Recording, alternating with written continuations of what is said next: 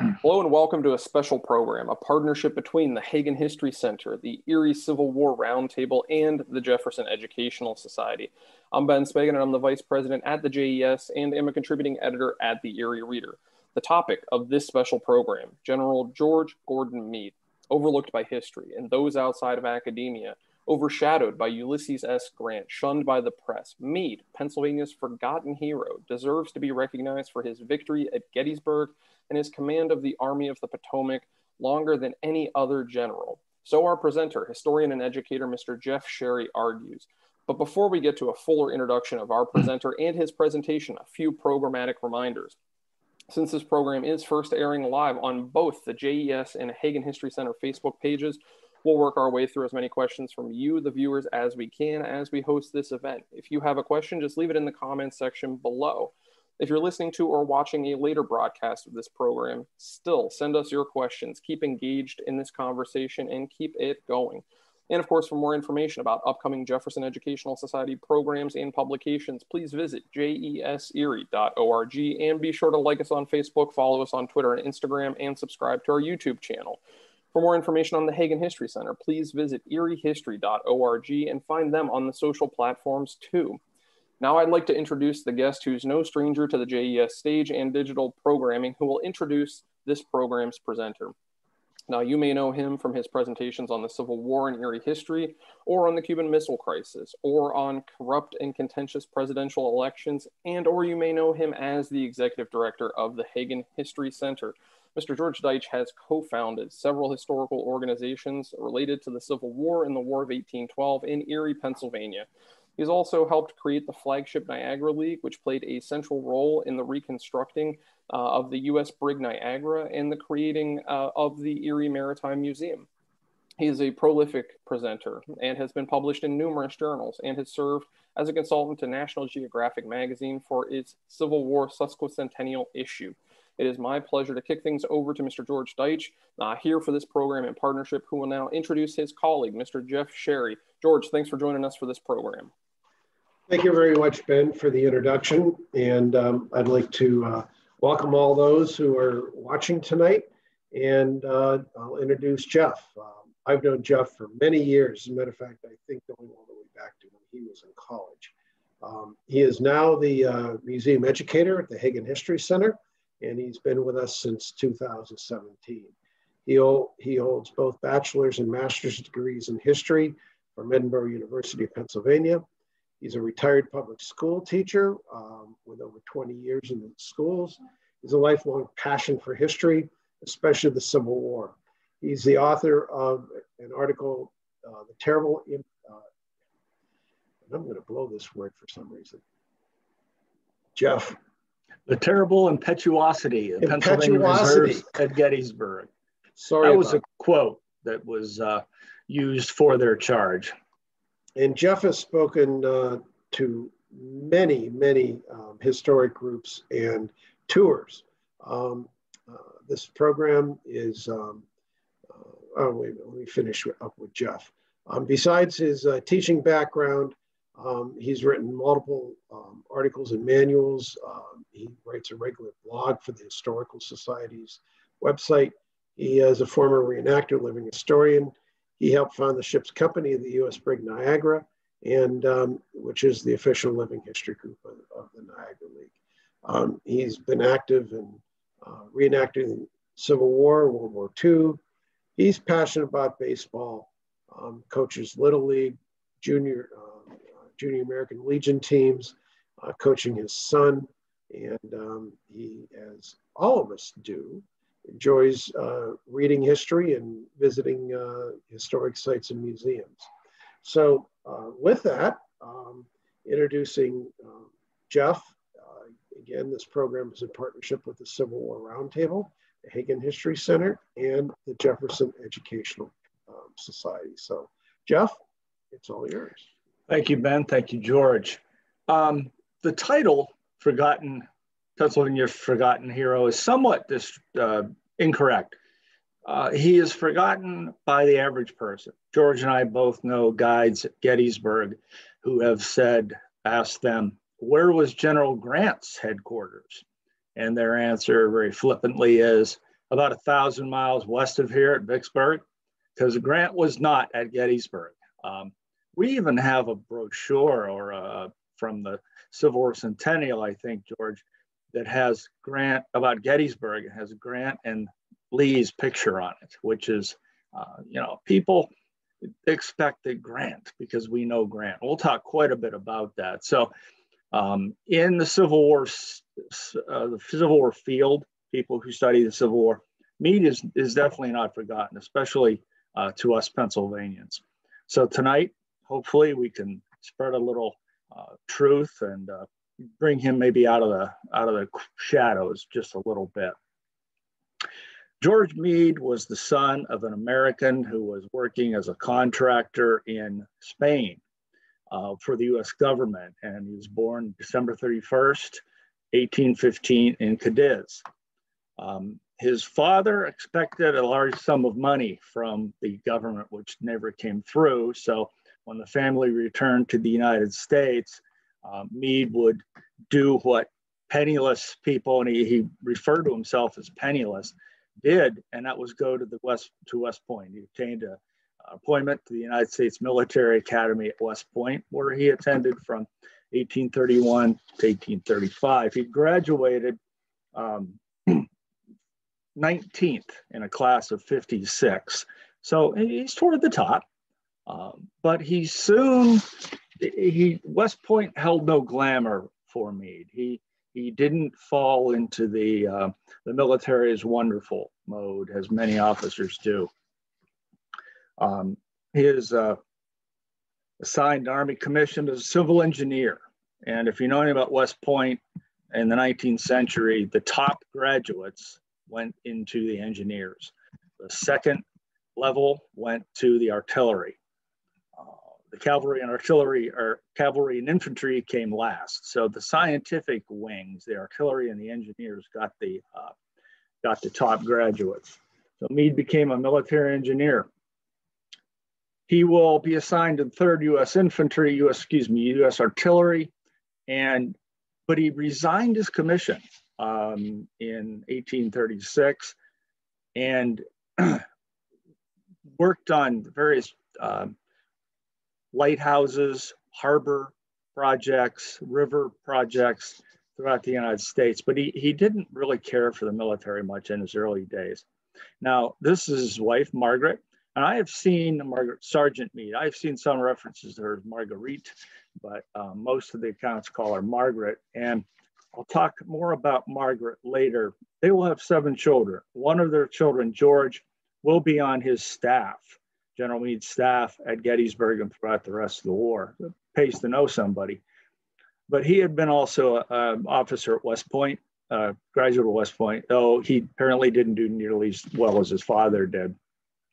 Meade worked on some railroad surveys in Alabama and Georgia, surveyed the Mississippi River, assistant engineer on the Texas border, Canadian American border crossing, but he resigned his commission in 1836 and hoped to work as a civil engineer. Well, apparently that didn't go so well as far as finances go. So he was recommissioned in 1842 in the United States Army. Now, he had spent some time in Florida during the Seminole Wars, but he apparently got yellow fever and spent most of his time recuperating. So he didn't see much going on down there in Florida. And in the Mexican War of 1846-48, he was on the engineering staff and he saw action at various battles such as Palo Alto, Resaca de la Palma, Monterey, and he did well.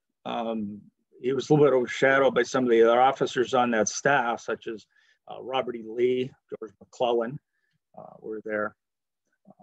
1843-45, he worked on a Delaware lighthouse. This is the lighthouse, one of his lighthouses in the Florida Keys, the Rebecca Shoal Lighthouse. Now, these are made, they look like a spider or something from a bad 1950s monster movie, but they're made by these really heavy pylons are brought out by a boat or barge that has a hole in the bottom.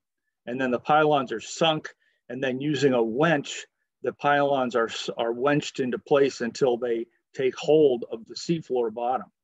A lot of these lighthouses that he would have worked on would have involved having to prepare the ground on the shore for such a lighthouse, such a structure. And he also was involved in making some of these beautiful, tall land lighthouses that we picture.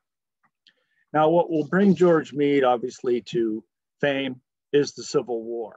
With bombardment of Fort Sumter in April of 1861, he resumed he had been resuming his engineering work, but with the outbreak of the Civil War, he will be promoted to captain prior to the war, but then at the outbreak of the war, he's promoted to brigadier general in the volunteers. Now, there's a distinction between being promoted as a volunteer during the Civil War and being promoted in the regular army, because a lot of these officers will revert back to previous ranks after the war. Meade, by the time the war ends, is a major general in the United States Army. So he's in a very select group. Now, what happens that gets Meade's first action? And this is a topic that George knows is dear to my heart because of my great-great-grandfather serving in this division, is the formation of the Pennsylvania Reserves. Pennsylvania, like all the northern states, had a quota placed on it, and they wanted to fill that quota, which I believe was 10 regiments, but the volunteers filled it up so fast, and there were more men who wanted to enlist that Governor Andrew Curtin, a Republican, seen here on the right, decided he would form the Pennsylvania Volunteer Reserve Corps. Now, that makes them sound like they were reserve troops or militia, nevertheless, Pennsylvania. That's not true. They will see combat right at the beginning of the war, and they liked the name. It made them special, and they're one of the few divisions, whole divisions from one state in the Union Army. Chosen to command the Pennsylvania Reserves on the left is George Archibald McCall, who had been the Inspector General of the United States Army. So you start off with a regular in charge. And Curtin didn't want to lose these officers. You got 13 regiments of infantry and artillery, one of artillery, one of cavalry. That's a lot of political weight that you have. And of course, the governor appoints colonels. So you've got a lot of political patronage that goes into this. So McCall, old regular, put in charge. He's 62. Old by the 19th century standards, not so much maybe today. Look at this lineup. These are the three original brigade commanders on the left. Look, these guys will all be big names in the Civil War in just a year and a half, 2 years. John Reynolds will command the 1st Brigade of the Pennsylvania Reserves, George Meade, the 2nd Brigade, and Edward Ortho Cresap Ord will command the 3rd Brigade, the original 3 commanders. He went by Ed, by the way. And then after Ord will leave and will go west, he was replaced by Truman Seymour, who, interestingly enough, was at Fort Sumter when it was bombarded. He's comes from a background where he was, in the old regular army, and so we've got regular officers in command of these volunteers. So the unit starts off with, they have a great basis to start with these 3, later 4, counting Seymour. Now their first battle is not much by later standards. Only 1 brigade is involved, Ord's Brigade, December 20th, 1861, the Battle of Drainesville. Audience, raise your hand if you ever heard of Drainesville. George has, yeah. I've included this little map that was done of it, and this photograph, which is the reenactment group of the 9th Pennsylvania Reserves. And it's shown here in the cornfield at Antietam. And the reason I included this is because the reserves were so proud of their small victory at Drainesville that the only battle name the 9th Reserves put on their colors was Drainesville. Now, what was Dranesville quickly?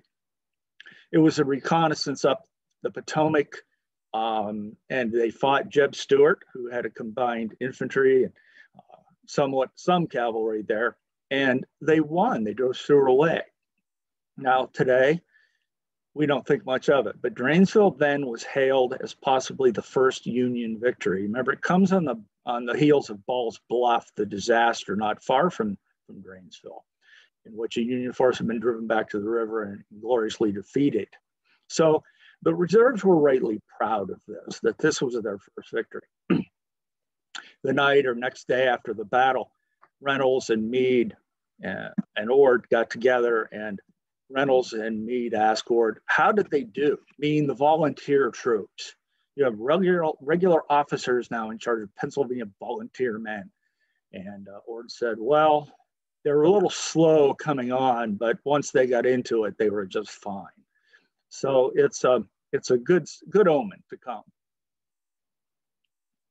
The next action will be probably this in the Battle of Fredericksburg will be the Pennsylvania Reserve's most telling fights. Now, General George B. McClellan took command of the Army of Potomac shortly after Bull Run in 1861 and did not move, did not do anything. The Army gathered around Washington, and McClellan's army is pretty good size. I mean, it's over 100,000 men. And the Confederate Army is struggling to put enough together to defend Richmond, which Richmond will be the target for all Union armies. So McClellan, in the spring of 1862, much at President Lincoln's urging, proposed a plan where the Army of the Potomac would move down the Potomac River to the Chesapeake Bay, and then land at Fort Monroe. Fort Monroe was still in Union hands, even though the rest of Virginia was not. And the Army then the Army would move up this peninsula toward Richmond, much easier than going overland across, the Rappahannock, the Rapidan, different rivers that had to be crossed. Go by water, use the York River and the James River to support their flanks and bring up supplies. So by the end of June 1862, we have the Army of the Potomac on the outskirts of Richmond. Now, they can see church spires, they can hear courthouse clocks and hear church bells ringing. They're that close. McClellan is a whole nother talk. George McClellan was a master of an army. The men loved him, but McClellan seemed reluctant to use his Army of the Potomac. Now, the Pennsylvania Reserves will be left in the defenses of Washington at first, and then we'll move overland toward the peninsula via Fredericksburg, but only one division. McCall's Pennsylvania Division, the part of the First Corps, the rest of the First Corps will end up out in the Shenandoah Valley and will get kicked around by Stonewall Jackson and about everybody else out there. But McCall's division will move overland to Fredericksburg and then on to the outskirts of Richmond. And it'll be here at Mechanicsville on the 26th of June, 1862, that they find themselves holding a defensive position overlooking Beaver Dam Creek. And they go into position. It's a great position. It's a small hill with a creek at the bottom. They felled trees so that the tops of the trees headed toward the Confederates, forming a natural abattis, and the artillery on top of the small hill. It's not much when you go there to look at it, but as a guide once told me at Gettysburg, you don't need much high ground to be on high ground. So, especially in the Civil War. So they will take up positions here at Mechanicsville. Mechanicsville, interesting name. Just a few blacksmith shops and a couple of small iron foundries there. So that made it a Mechanicsville. Mechanic was anybody who worked with machinery. Here on the outskirts of Richmond, and Robert E. Lee, by the fact that the Confederate General Joe Johnston has been wounded, Lee is given command. Now, Lee decides he will try to knock McClellan away from Richmond in a series of blows, hoping to use Stonewall Jackson's troops and the troops he already has with him Jackson has just come from his Shenandoah Valley campaign, and he and his men are physically exhausted. And their performance in at least the first couple of battles here is going to be somewhat sluggish. So at the Battle of Mechanicsville, A.P. Hill is supposed to attack, and Confederate General A.P. Hill, and he's supposed to wait for Jackson to attack on his left. Well, Jackson doesn't hear Jackson's guns. He has no communication from Jackson, so Hill attacked on his own and is handily repulsed by McCall's Pennsylvania Reserve Division. They held a great position, but that night they were told to withdraw. And with the rest of the army, they withdraw to Gaines Mill, another really good position, a hillside overlooking a small creek, Bosun's Swamp, Bosun's Creek, and they will be put in reserve. The next day, the 27th, I believe, 27th of June, 1862, Lee will attack. So again, A.P. Hill starts at 4 o'clock in the afternoon. They attack, and McClellan's force here, it's mainly the 5th Army Corps, General Morrell, and they're strained. They're struggling to hold on. The attacks are getting stronger and stronger. So the reserves are sent in piecemeal. One regiment at a time is sent here and there along the line to fill gaps and to help out.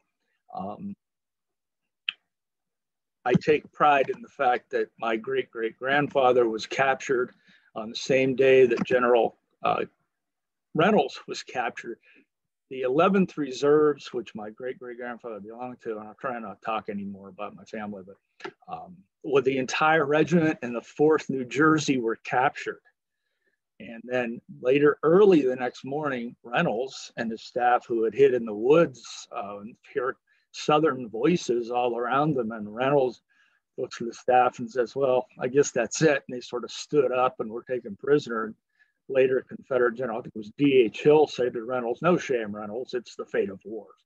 So Reynolds goes off to a hotel in Richmond to spend his time in captivity. But the army would retreat backward towards Savage's Station, where the reserves do not take part. And then they move on to Frazier's Farm and Newmarket Crossroads. Now, Newmarket Crossroads, as that battle has 7 or 8 names, maybe not that many, but probably more commonly known as Glendale, but the reserves call it Newmarket Crossroads. In their history written shortly after the war, 2-volume history of the Pennsylvania Reserves, they always refer to it as Newmarket Crossroads. And what happens here, it seems pretty clear that the reserves under McCall go into position, and the rest of the Army of the Potomac is retreating to their rear. But McCall's division was supposedly attached to John Porter's 5th Corps. I guess I misspoke earlier and said Morrell's 5th Corps. Morrell commanded a division. So they thought they were part of Fitzjohn Porter's 5th Corps, but Porter didn't send them any orders, didn't treat them as though they were. So the Confederates will attack the reserves line at Newmarket Crossroads the next day, and it is one of the bloodier fights of their career, especially on the peninsula. General Meade is wounded. He is wounded in the lung, a bad wound. Truman Seymour, who's replaced Ord, is seen walking hatless and dazed and on foot. It almost seems as though he's been thrown from a horse. So it's not a good day, but they do hold. Repeated Confederate attacks, and they do hold.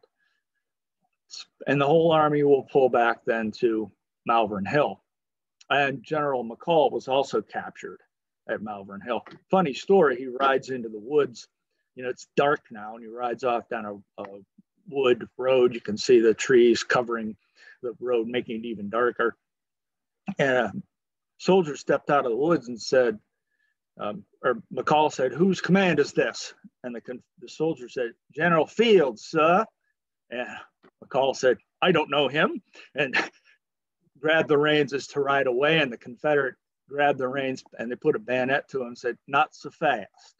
So he will also go as a prisoner. So it doesn't seem as though this is going so well. The Army of the Potomac, though, moves back to a position at Malvern Hill, and they will hold there. Massive artillery barrage, help from gunboats in the James River, and that will bring an end to the 7 days battles. And the reserves have suffered very heavy casualties, including Meade, who was returned to his home in Philadelphia to recover. He had obtained, and this is when you talk about George Meade, you have to talk about his horse. Now, most of these generals had more than one horse. Meade also had another horse named Blackie, but Old Baldy, Meade had a special affection for, and so did the troops, it seems. He got that white blaze on his forehead, on his snout. He's got 4 white hooves, and he had belonged to General David Hunter and had been wounded at First Bull Run. Shell fragment or bullet grazed his snout. But Meade would comment often on what a brave old soul Baldy was, and what a good war horse Baldy was. And the middle photograph shows Baldy's head. And I'll tell the story here. It's actually a post-war story.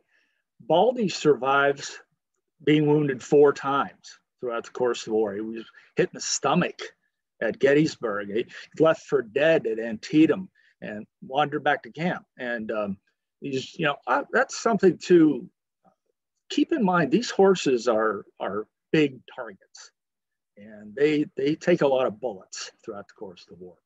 But Baldy survives the war. Meade, basically, after Gettysburg, had him put out to pasture. He will be at a farm somewhere near Philadelphia, Jenkintown, and cared for, nursed back to health, and he recovers. And he will pull Meade's, the wagon carrying Meade's casket or caisson in his funeral in 1872. Now, later, Baldy, treated, revered, and treated like the hero that Meade was. He's fading, so that they put him down. And the way they did it is a kind of a morbid story, but he's buried. And not long after, 2 members of the Philadelphia GAR, the Grand Army of the Republic, 2 veterans of the Army of the Potomac, decided that that was no way for Baldy to go.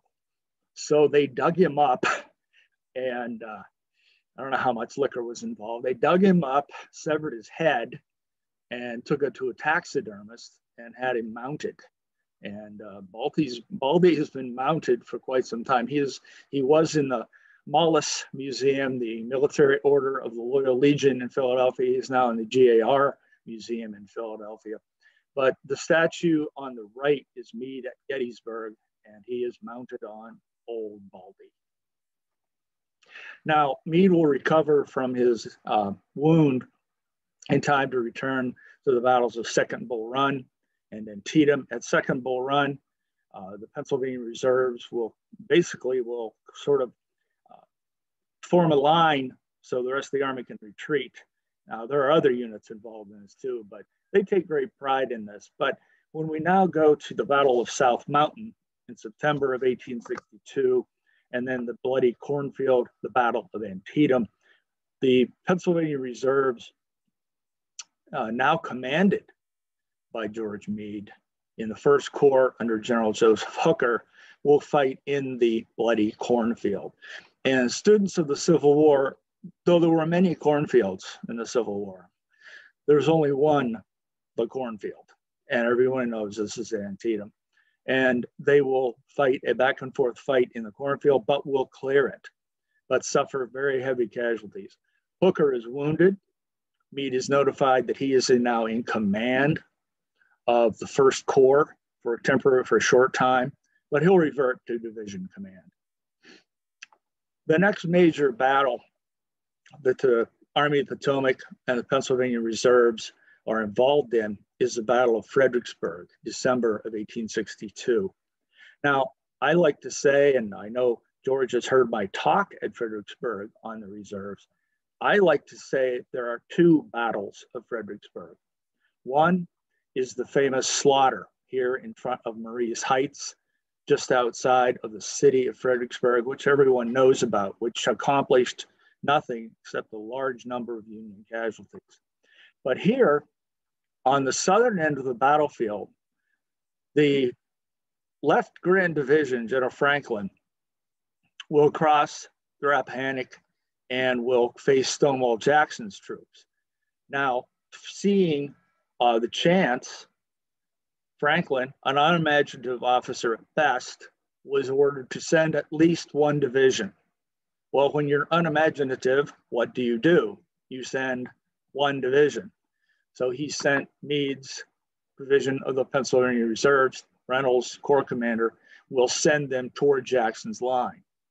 And Meade advances, but is plagued by artillery fire here from John Pelham's guns on his left. Pelham, the gallant Pelham, the young man, with just a small number of guns will slow up Meade's advance. But they advance, and they found a spot in Jackson's line that was lightly defended. It was a swampy area in front of it, and they broke through. They broke Stonewall Jackson's line, while all of this other slaughter and carnage is going on up here on the right of the Union line. But if you read the Civil War, you've heard this 100 times. We were forced to withdraw because we had no support. Nobody came to their assistance. You break through, you can cause the enemy to retreat, but the attack itself expends the energy of your troops. You need backup. You need reserve troops to come up and back you up and to exploit the breach that you've created. Meade struggled very hard to get somebody to help him. He rode around, he ordered officers to send their troops up, and officers, actually one of them told him, "You can't give me orders. You know, you're in a different division than I am." And Meade's like, "Come on, somebody." After the fighting is over and they have all withdrawn, Meade runs into General Franklin, the wing commander, right Grand Division, left Grand Division commander, as they called them. And Meade says to him, "I had quite a bit of a fight up there today." And Franklin says, "Really? I didn't think the fight was that heavy on your front." Meade is supposed to have taken his hat off and put his finger through a bullet hole and said, "I found it quite hot where I was." So the Pennsylvania Reserves, George Meade, really equipped themselves well at Fredericksburg. Now we move to the spring of 1863. George Meade is promoted to Major General, commands the 5th Army Corps of the Army of the Potomac. The commander is General Joseph Hooker, Fighting Joe. And things start off really well for the campaign. Hooker restored morale. He brought better rations. He instituted the system of corps badges, which the Army would wear a small 2-inch felt patch on their caps, or some officers often had metal ones made. I've seen ones that were made at Tiffany's in New York that were just beautiful. You know? But it was a source of pride, esprit de corps. It's really the predecessor of the patches that soldiers wear in their sleeves today. And they will wear this with great pride. The 5th Corps badge was a Maltese cross. And all the 5th Corps here also included the 83rd Pennsylvania from Erie County and Garfield County, I believe Mercer County, Warren County, Northwest Pennsylvania Regiment, the 83rd. But Joe Hooker has a plan. He's going to cross the Rappahannock and the Rapidan River and get behind Lee, who's at Fredericksburg. So this map shows the plan. Here's Fredericksburg. Lee's army was basically where they had been in December, and Hooker plans to leave his camps around Falmouth, move up the river, cross, and come in, and now he would be behind Lee. All seems to be going according to plan as we get into May 1st, May 2nd, 1863. Now this map shows toward the end of the fighting, but I want to show you along here, along the Orange Turnpike, Meade's 5th Corps, which is shown here, was advancing. They were pushing the Confederates before them when word came down to retreat back to Chancellorsville, which sounds like a town. It's a house, a couple outbuildings, big plantation house, which is where Hooker's headquarters was. Meade said to the aide, "You better be telling me the truth or I'll have you arrested." And the aide repeated that, yes, the orders returned to Chancellorsville. And Meade, who had, and I will stress this here, Meade is known to have a very bad temper. His nickname is the old snapping turtle. And because he wore glasses, he's sometimes referred to as the goggle-eyed old snapping turtle. And there's a couple other variations which include profanity. But Meade will return with the Corps, and they wait because Hooker seems to have given up the initiative. And again, that's a whole other talk. And I think anyone will realize that what happens to Stonewall Jackson and his Corps will slam into the Union 11th Corps here on the federal right, excuse me, and roll up the Army. Before we get to Gettysburg, I'd like to point out to the location of the 3rd Corps under Sickles. Sickles felt he had a bad position, so he moved his corps out of line. He will do the same thing at Gettysburg in about 2 months. Gettysburg, it's where the story of Meade begins to rise, and it also begins to go bad, I believe. As the Army of Northern Virginia, Lee's Army, and I don't know if you can see my cursor, but as Lee's Red Army of Northern Virginia moves northward using the Shenandoah Valley and the mountains, Blue Ridge Mountains to guard, to shield their movements, Hooker takes the Army of the Potomac and they begin to move parallel to him. Again, Hooker is under orders. He must protect Baltimore and Washington, and he hopes to be able to defend those places. Well, a series of nasty dispatches back and forth between Hooker and Washington result in Hooker being removed from command. On the 27th of June, note that, 27th of June, 2 or 3 days before the Battle of Gettysburg, a courier from Washington arrived at Meade's tent in the middle of the night and placed him in command of the Army of the Potomac. George Meade had written to his wife and other people that, I have no political friends, I'm never going to get the command. The story is they had offered the job to John Reynolds, who was Meade's friend. And Reynolds said, if you're not going to give me a free hand, I'm not going to take it. And there was some talk that Meade was recommended by Reynolds, but when the push came to shove, George Meade got the job as commander of the Army of the Potomac just a couple of days before the greatest battle ever fought on this continent and the turning point of the war in the East, for sure. Imagine that. Courier knocks on your tent flap, how he knocked on the tent, I don't know, in the middle of the night, and Meade kind of said, I'm probably under arrest, right? No, you're got the Army, like it or not. So what Meade decides he will do will be to continue basically what Hooker had been doing, which is to follow Lee into Pennsylvania and try to protect Baltimore and Washington. Now, another controversy comes up here is what's called the Pipe Creek Circular. Pipe Creek is a area between near Westminster and south of Hagerstown, which really afforded very good ground for a defense. For about a day and a half, the Pipe Creek Circular was the idea that the Army, if they brought on contact with Lee, they would all fall back. The ones who were ahead of it, north of it, would fall back to Pipe Creek. Those south would come up to Pipe Creek, and Lee would be forced to attack them on very, very good ground of their choosing. Much has been made about the Pipe Creek Circular that Meade did not want to fight at Gettysburg. I'm going to quote a student of mine, a senior in high school.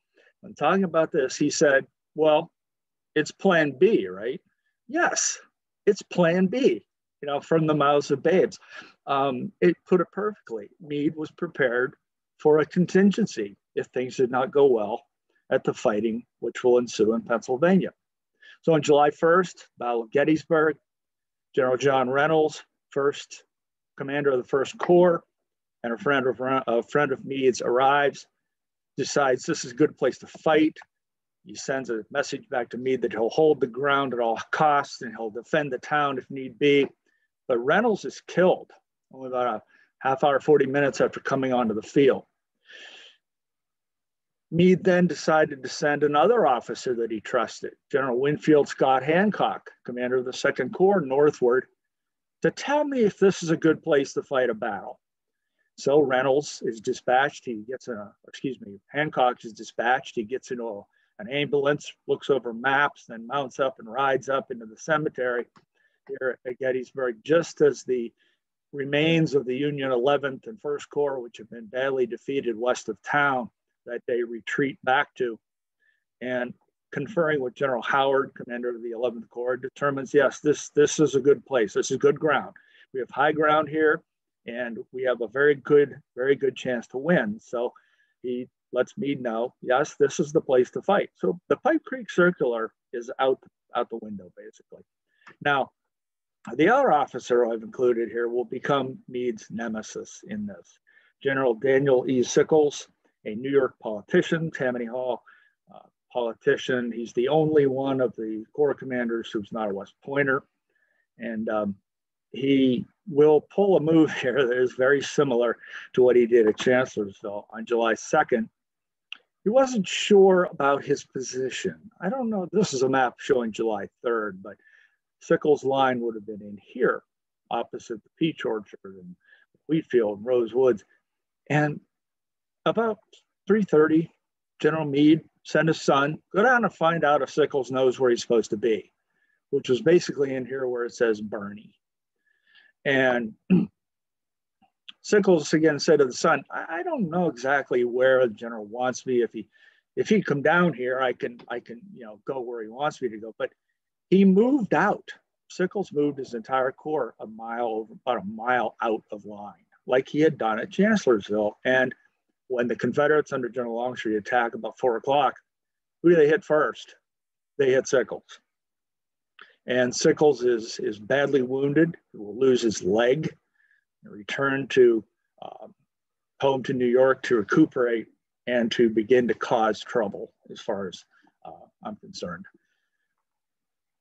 Another controversy is the night of July 2nd. General Meade held a council of war at the widow Leicester house on Cemetery Ridge. Poor widow, poor Lydia Leicester, basically never got the money she deserved from the government claims that she placed. Large number of dead horses in her front yard. Just this little farmhouse that was in about the center of the Union line on Cemetery Ridge that Meade chose for his headquarters.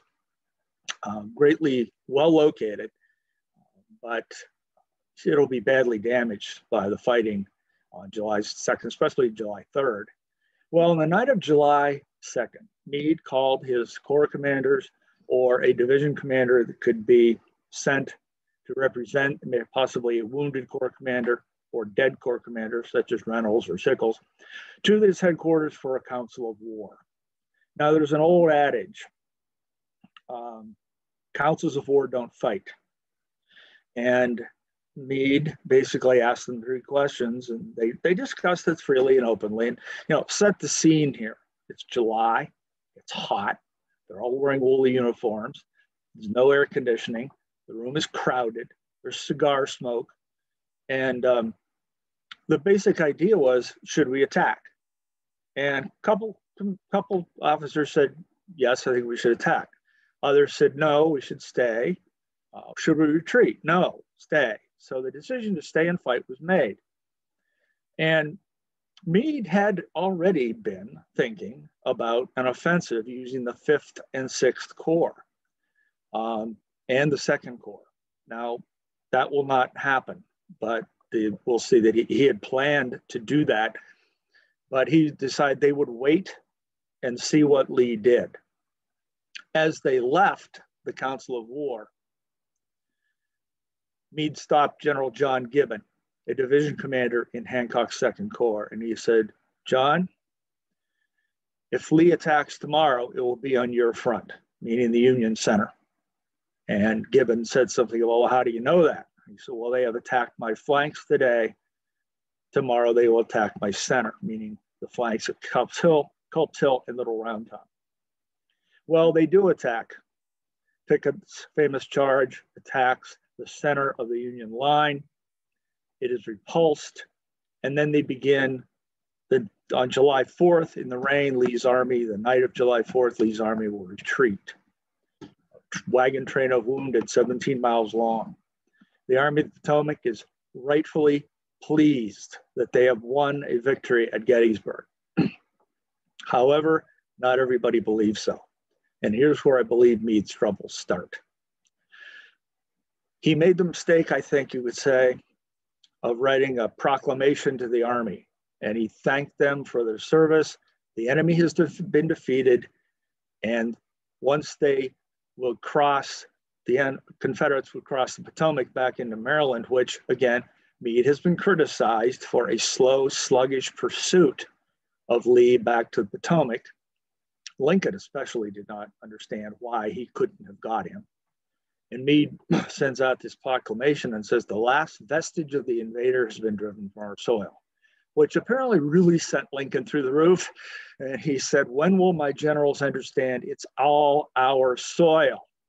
And he wrote a fairly long letter to Meade in which he told him this. And he, what would Dale Carnegie say? And it's definitely not something you want to, how to win friends and influence people. But he writes this letter, and then he did what you should do, and Lincoln put it in his desk. He didn't send it. Don't respond when you're mad. Wait and do it the next day. Well, summer turns to fall. In the campaigns at Bristow Station and Mine Run, Meade can't seem to get Lee where he wants him. One historian, one book called it Meandering with Meade, somewhat of a nasty term, but it's true. He just couldn't really pin Lee down. General Hancock, one of his trusted corps commanders, was wounded at Gettysburg on July 3rd and is really not the same. He will never be the same after his Gettysburg wound. But out west, this man, Ulysses S. Grant, had won at Vicksburg, and his star is on the rise. This man, Snidely Whiplash, Dan Sickles, is back in New York, nursing his wounds, his lost leg, and his reputation. So now we move to what I refer to as Historicus in Grant. Sickles, no doubt, with the help of somebody from his staff, began to write letters to the newspapers. Long, long letters. Letters we wouldn't read today because it's too long. And he criticized General Meade's generalship at Gettysburg. Meade will decide later that fall to disband the Third Corps. And that was Sickles' baby. Well, disbanded, but he had to disband other ones too because of the heavy casualties at Gettysburg. And then in the spring of 1865, General Grant, hero of the West, is made general-in-chief of all Union armies. Now, Meade, this is something a lot of people don't understand. Meade retains command of the Army of the Potomac, but he will have a shadow over him the entire time, and that is U.S. Grant. Grant will decide for the spring campaign of 1864, he will make his headquarters with the Army of the Potomac. Now, I used to say to my students, that would be like having the principal sit in here every day. You have the boss sitting, watching what you do all the time. And Meade at first was gracious. He went to Grant and offered to resign. Perhaps Grant would like to put someone else in charge that he was more comfortable with, say a Sherman or a Sheridan that he worked with in the West. And Grant wrote that he had thought about replacing Meade, but he was so impressed with his courtly behavior and gentlemanly attitude that he decided to keep him on. As we move to the spring campaign, which will, in many ways, it was called the Overland Campaign of 1864. It begins very much like the Chancellorsville campaign. They'll cross the river. Meade gives the orders, but Grant has the big picture. Grant gives the big picture orders. Meade gives the tactical on the ground orders as to what we're going to do, who's going to move where. Heavy fighting in the wilderness, heavy casualties. But the difference here is the Army of the Potomac doesn't retreat back across the Rappahannock and the Rapidan.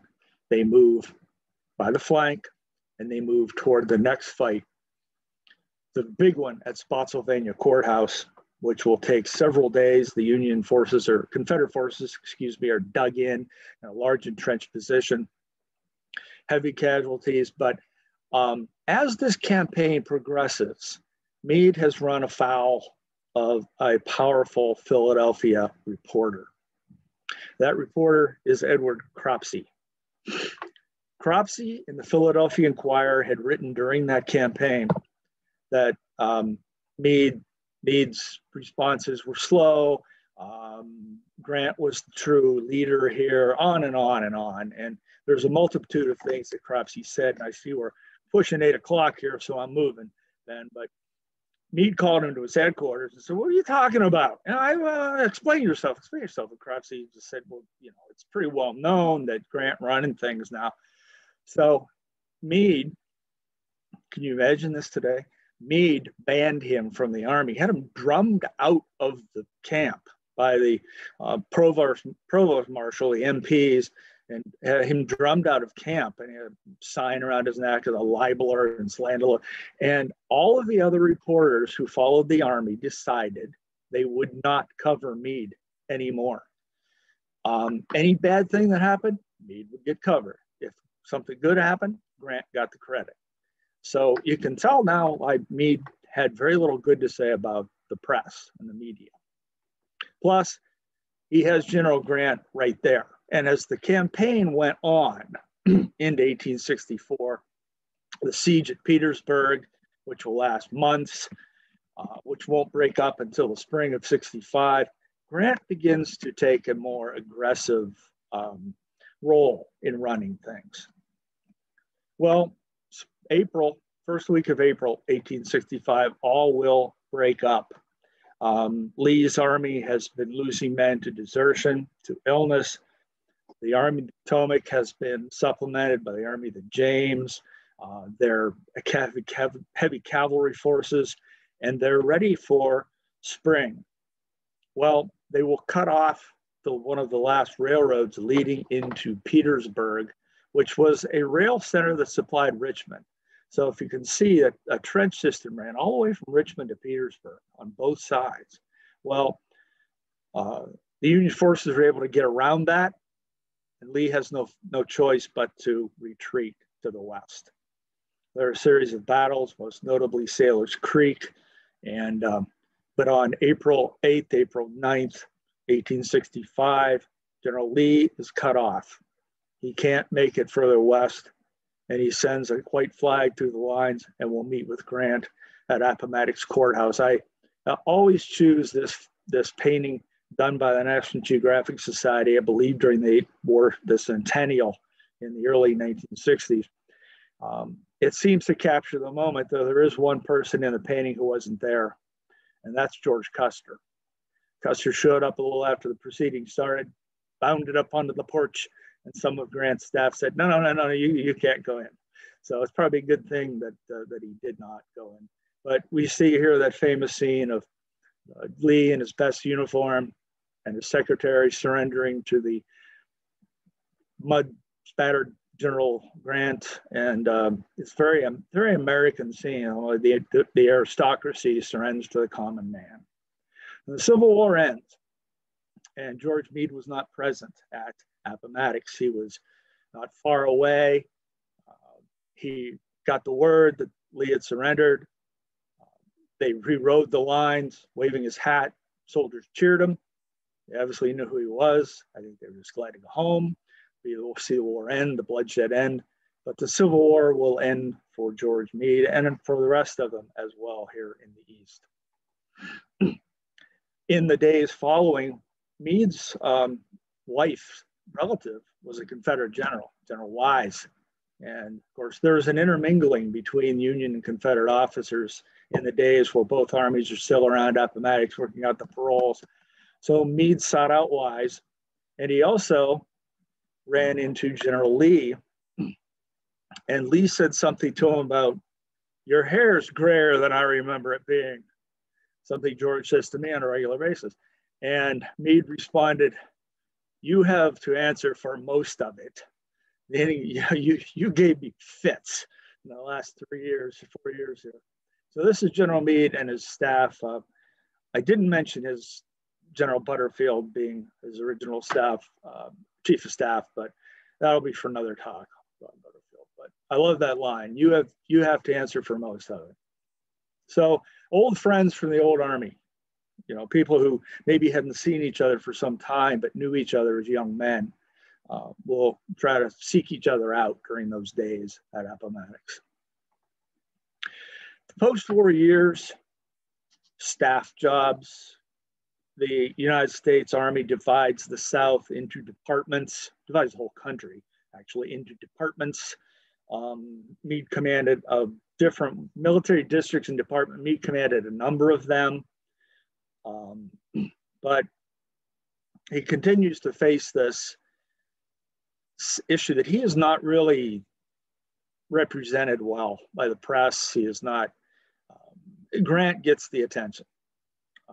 No doubt, Grant and Sherman get the lion's share of the attention, and these military division of the Atlantic, and you know, he did take part in the stopping the Fenian raids on the Canadian border. It's not commanding the Army of the Potomac. And George Meade, shown here, colorized photograph. I think he suffered from that, and he is quoted as saying, "I have great contempt for history," and I think that really sums up how he felt about how he would be remembered.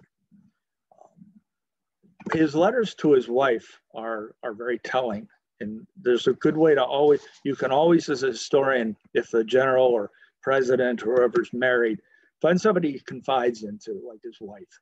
And Meade's letters to his wife are a treasure trove of information about his true feelings. He even mentioned Baldy in the first letter he wrote after Gettysburg. He mentioned letter to Margaret, he mentioned Baldy, the old fellow's doing fine. But he will die on November 6th, 1872, at age 56 of pneumonia. He is buried at Laurel Hill Cemetery in Philadelphia. And his headstone reads, and I hate to read to people, but his headstone reads, George Gordon Meade, Major General, United States Army, born at Cadiz, Spain, 31st, 1815, died of Philadelphia. He did his work bravely and is at rest. That's fitting. The man probably did not get the recognition he deserved, but he's recognized statues at Gettysburg, monuments in Washington, his grave in Philadelphia. So we remember him. I know that we Civil War people, we know who George Meade was. Well, that ends my presentation on George Meade. Anyone who wishes to contact me with different questions that you may not send to Ben tonight, you can contact me at jsherry@eriehistory.org. Again, I am Jeff Sherry, the Museum Educator at the Hagen History Center. Now I'll turn it over to Ben. George, if you have any questions, I'll do what I can to answer them. So Jeff, I'm going to jump in here and I'm going to go straight to the comment section and read the one that I see first that says, "Thank you for this." So a big round of applause, digitally, virtually, collectively, as we're watching this. I do want to thank you for that. I share that sentiment with that viewer, Jeff, so we're grateful. I know we're a little pressed for time, almost out of it, but I want to sneak in a question because here we've talked about the forgotten hero, and some have forgotten him, not all have. You've done some tremendous research to unpack his life and help bring in more people into the fold to know about General George Gordon Meade. How did you initially get interested in studying him more in depth? What drew you in, Jeff, to get you to research such a man, such a life, and such a contributor to the Civil War? Well, I'd like to thank all those people or folks reviewing, and I'd like to thank you, Ben, for giving us this opportunity. What drew me to Meade was, as a kid, a little kid, what do you study? The Battle of Gettysburg, first battlefield we went to. Well, George Meade was the commander of the Union Army. All right. Well, then as I got older, I recognized his importance, in my teens, what he had done. And then when I find out, and again, I was in my teens when I find out that my great-great-grandfather had been in the division that he had commanded and fought at the Army of Potomac. Then I started to really look into George Meade, and then further study of Gettysburg and all the things. I mean, there have been books written about Meade's plans, articles about what Meade planned to do. And I think that's a whole other talk, but he didn't just sit and wait for Lee. Okay, I agree. His pursuit was somewhat sluggish, but his army, his officers were tired, very tired. He had suffered a large number of generals and colonels who have been killed and wounded. So I just found that Meade was a very interesting character, especially when you realize that so many people who aren't real big Civil War buffs do not know who he was. I appreciate that, Jeff. I'd be remiss if I didn't pitch over to my co-host here, Mr. George Deitch, to sneak one question here in at the end before we break for this program. So, George, over to you. Jeff, as you know, one of the big controversies at Gettysburg was after Pickett's charge had failed, the Union had repulsed it.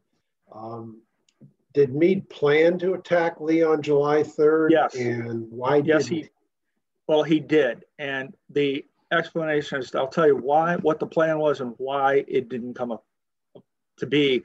And why it didn't come to be is somewhat of a lame answer, but what he had intended to do, and he had expressed this to Hancock. Hancock testified about this at the Joint Committee on the Conduct of the War hearings that were held well after Gettysburg, which basically was to investigate Gettysburg. And Meade comes out pretty well in them. Actually, they sort of say, well, you could have done this, could have done that, but they didn't recommend his removal or anything. And the Joint Committee on the Conduct of the War was very powerful. But Hancock said that Meade had communicated to him that he planned to use the Second Corps, which is in the center of Meade's line, to go forward and break the remnants of Pickett's and Pettigrew's men. And then the 5th and 6th Corps would attack Lee's right flank, what amounts to the area south of, west of Little Round Top, and the area of the wheat field, and would attack Lee's flank. Well, it doesn't happen. Hancock is wounded. As I said earlier, several generals are wounded. Colonels, brigade, division commanders are wounded or killed. And the ground south, as you well know, having walked it, the ground in the Plum Run area is extremely rough. It looks like a field, but it's rocks in there, and it's not good ground to attack. Even though the 5th and 6th Corps were in a position to do this, had Hancock gone into the center, 5th and 6th Corps move around on the Confederate flank, it may have worked. It may have worked. The Confederates were just as more shot up possibly than Meade's army was, and had less men, so it could have worked. But you don't count Bobby Lee out. Jeff, I want to thank you for that. Appreciate that answer. Appreciate you taking the time. Your contact information is there on the screen, jsherry@eriehistory.org. For folks that want to ask more questions, tune into this topic, figure out ways to engage in the conversation around General Meade more. But I'm going to echo more comments I'm seeing right now in the comments section. Mr. Jeff Sherry, thank you so much for taking the time, energy, and effort on this research and for sharing it with us here in this special partnership event between the Erie Civil War Roundtable, the Hagen History Center, and the JES. Thank you, thank you, thank you. You're most welcome, and thank you for the opportunity. And of course, to all of you watching along at home, tuning in real time, watching it live on the JES Facebook page or the Hagen History Center Facebook page, thank you for tuning in. Those catching a later broadcast, watching this, streaming it on demand, thank you for tuning in. Jeff, for folks, again, we've got your contact information up there. The website for the Hagen History Center is, remind folks where we can point them to. www.eriehistory.org. Fantastic. And George, for folks looking to learn more about Erie's Civil War Roundtable, where might we point them? Oh, I'll point you right to Jeff's email. If anybody is interested, we meet 7 times a year. Have been doing it virtually, of course, this year. But it's a good study group or people interested, and they don't have to be scholars. All they have to do is be willing to sit down for an hour and listen to a good lecture like we just had. So if anybody has a question on the roundtable, get a hold of Jeff and he'll pass it along. Absolutely. Fantastic. And we do have another program coming up next month featuring Mr. George Deitch. He's going to be talking to us in February, another partnership event. We're already looking forward to that. For more information on that, as well as other upcoming Jefferson Educational Society programs and joint partnerships with places like the Hagen History Center and the Erie Civil War Roundtable, you can head over to jeserie.org. There you're also going to find past discussion archived, where you can stream those videos and programs on demand at your leisure. You can also find a whole wide range of publications, from timely reads on current topics to reports, essays, and more. And of course, be sure to find us on Facebook, follow us on Twitter and Instagram, and subscribe to our YouTube channel, and go find the Hagen History Center on all of those platforms as well. On behalf of the Erie Civil War Roundtable and the Hagen History Center, and for the Jefferson Educational Society, I'm Ben Spagan. Be safe, be sound, and thanks for listening and learning with us.